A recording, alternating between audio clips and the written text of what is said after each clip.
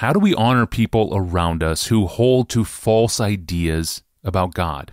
The question is specific, but it opens a broader discussion I think is relevant for all of us. The question itself comes from a listener in Sri Lanka, a man who writes in, "Dear Pastor John, we Christians are a minority in a predominantly Buddhist country.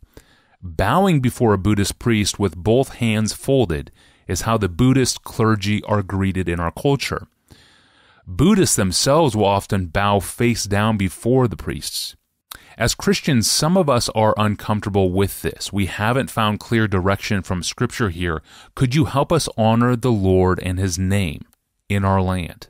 Well, I love getting questions from situations and relationships and places that are so different from my own. It helps me realize how provincial I am in some of the things I deal with, and yet how universal and relevant Christ and His Word are everywhere in the world. It's a thrilling thing to me to think that somebody in Sri Lanka might think that a pastor sitting in a room in Minneapolis, Minnesota, 10,000 miles away, might have something from God's Word to say that would be useful in that culture. That's just stunning to me, and I hope it is.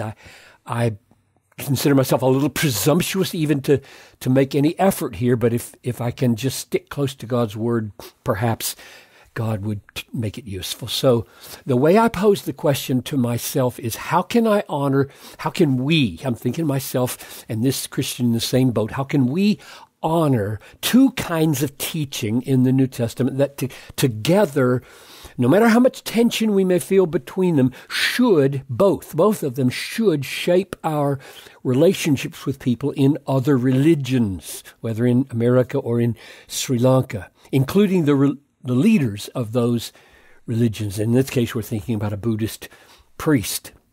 So here are the two kinds of teaching I have in mind. On the one hand, Peter tells us in 1 Peter 2:17, honor everyone.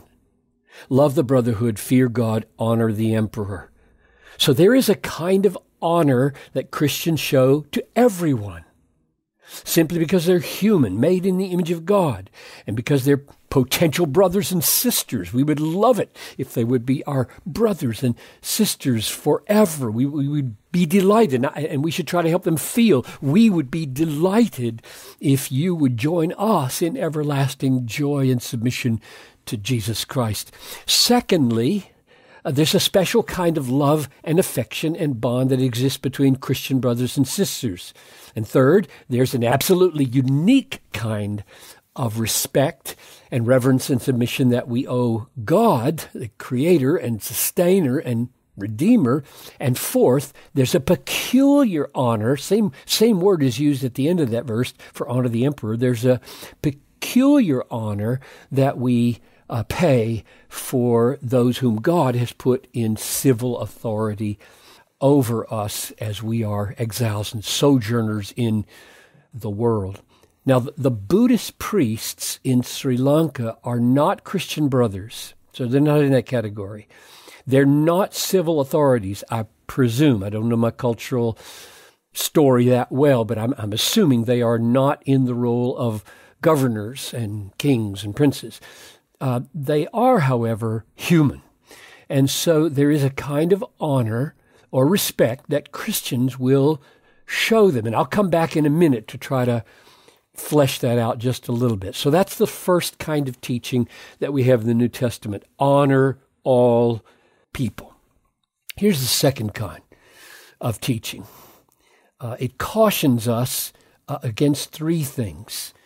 The New Testament says we should not do or say anything that would cause immature or unstable Christian believers to stumble into doubt or unbelief or disobedience. And I'm thinking of 1 Corinthians 8, 4-7. As to the eating of food offered to idols, you could say, or the bowing before Buddhist priests, as to the bowing before Buddhist priests, we know that an idol or a Buddhist priest and what he represents has no real existence. That is, what he stands for has no real existence, and there is no God but one. However, not all possess this knowledge, but some, through former association with idols or with Buddhist temples and priests, eat food as really offered to an idol. That is, bow as really honoring what those priests stand for. And their conscience, being weak, is defiled. So, in that text, it seems to me, for the sake of such younger or immature or weaker believers, we who might have the freedom to pay a Buddhist priest some kind of respect and not intend anything religious by it, should probably avoid such public symbols of religious honor for the sake of the weaker brothers. So that's one warning. Here's the second warning. The New Testament says we should not do things or say things or relate to people in a way that would blur the distinctions between Christ and his way of salvation on the one hand and the teachings of other religions on the other. I'm thinking of 2 Corinthians 6:14 to 18. Do not be unequally yoked with unbelievers. For what fellowship has light with darkness? What accord has Christ with Belial or with Buddha? Or what portion does a believer share with an unbeliever? What agreement has the temple of God with idols? Therefore, go out from their midst and be separate from them, says the Lord.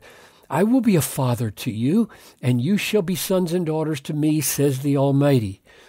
Now, the point of those rhetorical questions seems to be that we shouldn't give the impression of having more in common with another religion than we really do. So we need to find ways of distinguishing ourselves from the religion that we have come out of, so as to make the differences clearer rather than blurry or obscure. And here's the third warning that the New Testament gives. Actually, the New Testament says positively that we do and say things that would make clear the unique and necessary gospel of the grace of God. I'm thinking Acts 20:24, where Paul says, I do not account my life of any value or as precious to myself, if only I may finish my course and the ministry that I received from the Lord Jesus to testify to the gospel of the grace of God.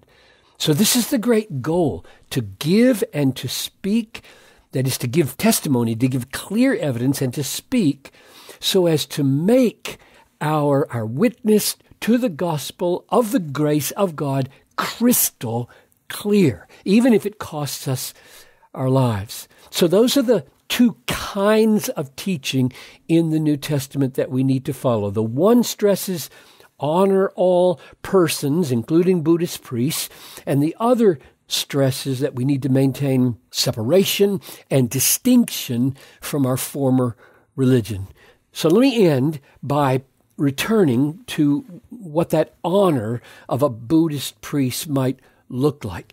Seems to me that there are probably in every culture ways to show respect for people as people, but not for what they stand for.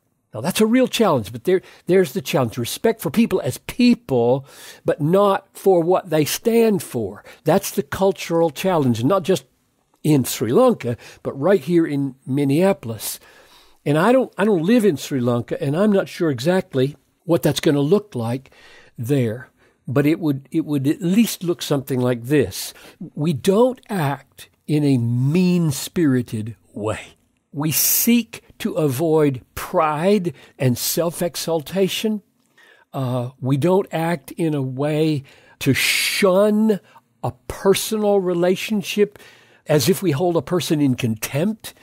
We seek to be outgoing in our testimony to the grace of God. We stand ready to lay our lives down for the good of others, including others of different religions. We stand ready to serve Paul talks about counting others more significant than ourselves.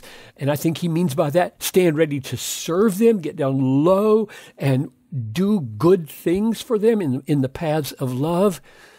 But we do not send signals, cultural signals, personal signals, that the difference between us is minor, or what the priest stands for in his religion is admirable or true or helpful, when it's not. It is, in fact, eternally destructive. So there's the challenge. One set of teachings, find a way to personally honor a priest who is created in the image of God in at least those ways, and find a way to communicate that we do not share these religious convictions with you. That's good counsel for a difficult scenario, and one faced by all of us and in various ways. Thanks for the response, Pastor John, and thanks for the excellent question. We get a lot of really good questions coming in now from international listeners, and we really appreciate it. So thank you for sending those in. Wherever you are in the world right now, thanks for joining us today. Over at our online home, you can explore all 1,250 of our episodes. You can scan a list of our most popular ones. You can read full transcripts, even send us a question of your own. Go to desiringgod.org/Ask Pastor John. And to get the new episodes delivered to you 3 times per week, subscribe to the Ask Pastor John podcast in your favorite podcast app. Well, the Apostle Paul is pretty clear. Long hair on men is just plain wrong. It's wrong because it violates nature. But isn't nature why men can grow long hair in the first place? So how can Paul argue from nature against long hair on men? That's actually a really good question, and it's next time on Monday when we return. I'm your host, Tony Reinke. Thanks for listening to the podcast. Have a great weekend. We'll see you then.